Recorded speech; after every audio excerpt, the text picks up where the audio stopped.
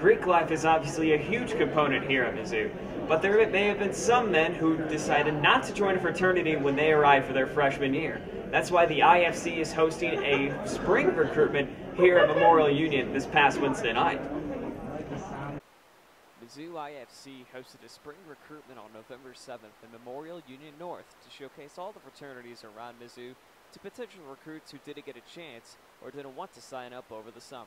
We talked to sophomore recruit Tyler Meddard on why he waited to consider joining a fraternity. Freshman year, I just wanted to get a feel for school, academics, get everything ready, and get a feel for school, like I said.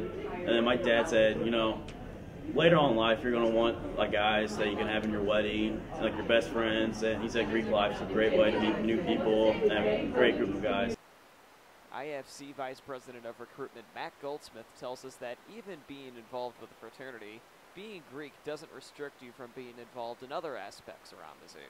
I don't think that being Greek is anything is a lot like it's not as much like other schools where you're kind of in your own bubble. It can happen to people that want it to be like that, but at the same time, you also you get to join clubs and organizations here that I think a lot of Greek students wouldn't join at other schools. So I think it's way more inclusive here, and I also think that it doesn't exclude you from doing other things like it might at other schools.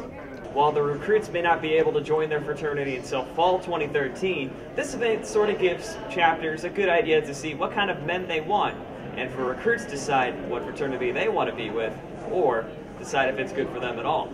From Memorial Union, Joe Northern, 23 News.